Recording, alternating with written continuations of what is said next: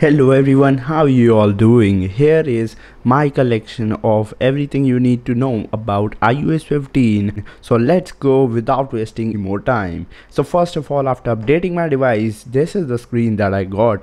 You can see there is a new look. The notification looks really good, not gonna lie.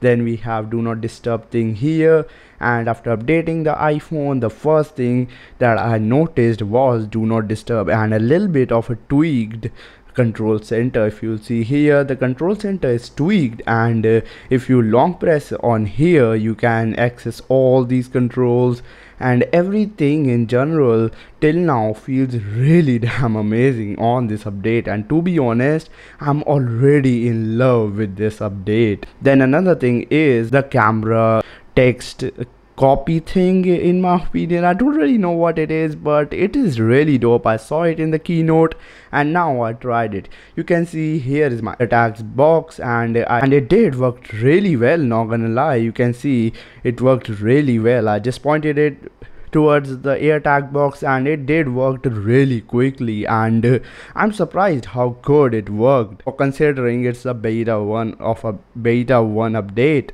Then another thing is, after going into settings, the iPhone storage, if I'll talk about, it have took over 11 gigabytes of other storage. I mean, that's really a lot. My iPhone is a 64 gig iPhone, but still I have a lot of storage left because apparently my iPhone, I don't really use iPhone to store a lot of stuff, photos and all that much. So that's the reason that I got a 64 gig iPhone 12.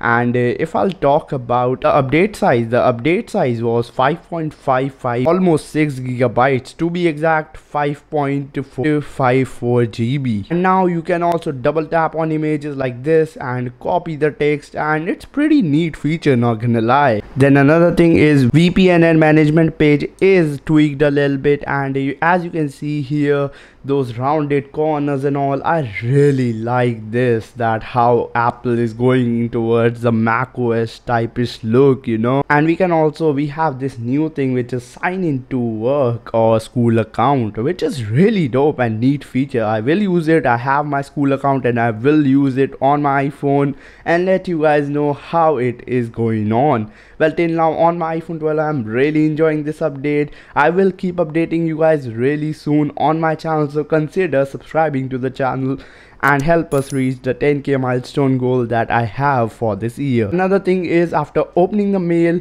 you guys will get this mail privacy protection thing. Here we have two options that we have to select: protect mail activity, don't protect mail activity. As you can see, Apple is going towards their own thing, you know, giving users options, right? Obviously you gotta click on protect mail activity. What it will do is it will hide your IP address, and for more information you can watch the keynote. They explained it really well. I have link in the description. Another thing is, while accessing location, you will have this new location navigation logo, and this looks really neat and really well done, not gonna lie. I don't know why Apple did not showcase a lot of things that is new in this update, but yeah, whatever. I think they actually thought that YouTubers will cover it, so yeah, there is that. Then another thing is on battery settings and pretty much all settings. You can see here as we have this spaces. If I'll open it in front of you guys right now, you can see that here we have a lot of spaces.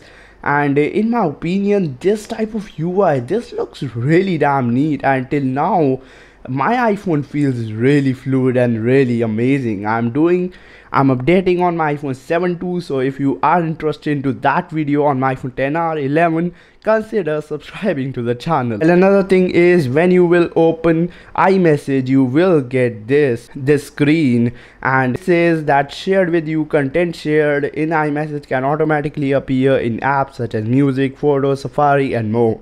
Like we all know about it, right? And we can edit the settings too by clicking here.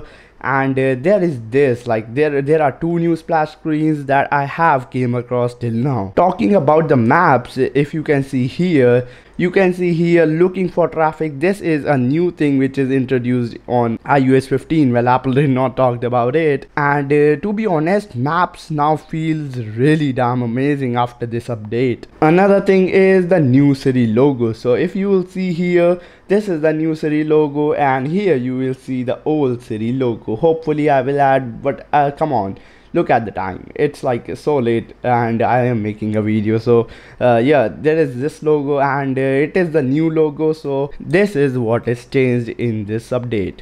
Another thing is Magnifier app. After updating my iPhone, I did got this Magnifier app, which do have a little bit of a new thing. Like if you will see here, this Magnifier app is little bit better compared to earlier.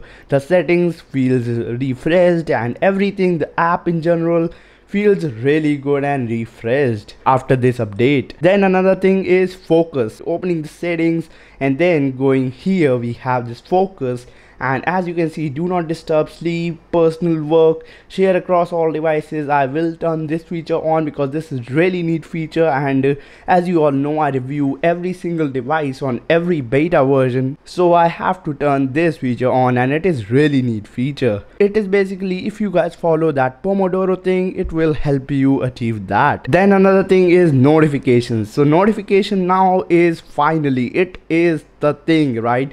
Finally, Apple, thank you so much.